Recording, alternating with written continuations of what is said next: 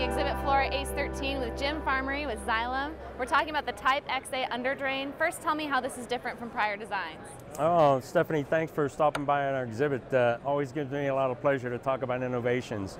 Our organization's been one of the first that have focused on gravity media filters over the life of our 90 years in the organization. And the filter design has evolved from an area of which we have a crosshatch to a diamond design, and now we have a new arch design. And this new arch design that we've put in here is rather unique to the industry. There's nothing else similar to it that's out there today. It really helps us make sure that when we put this filter into a backwash mode, that we do the best job we can at keeping it clean, so that when you put it back online, you have longer lasting action. So tell me a little more about the benefits of the new design. Okay, Stephanie, as we were talking about, this arch design that we have that's really unique allows us to put more water and more air into the primary chamber.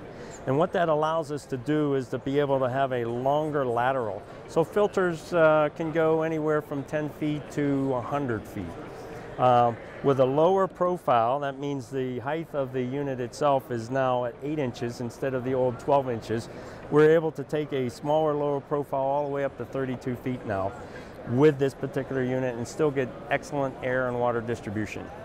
How does the new Type XA Underdrain fit into the Leopold FilterWorks system? One of the things that we pride ourselves in is that we're not selling just a particular product for backwashing it only, but the whole components for a filter. When you stop and think about a water treatment plant, the people are interested in putting water through this unit and coming out with drinking water supply. Now, there's a lot of different components within that. Last year we introduced our IMS media retainer, and the media retainer basically replaces 14 inches of gravel with about a 1-inch plastic slotted plate. And this allows us, again, to reduce that sidewall effect. So now that we limit the amount of capital required for concrete, the civil works that are involved in that. In the flume area itself, where we have the backwash component of the air and the water coming up into the laterals themselves, we have a grout type bridge that seals that flume area so that when you're pouring the concrete, it doesn't go down into the flume. So those are a couple of the unique things that have come up. What will the Grout Pockets do for the customer? So the Grout Pocket is attached to the bottom of the unit. It's molded into the bottom of the unit, and it basically fits down into the grout and solidifies this so that we have a much stronger bond and a much stronger base laid out on the floor itself. So that now we have an uplift resistance that's 3 times what it had been in the past. Now tell me about the handle and what that does for the installing contractor.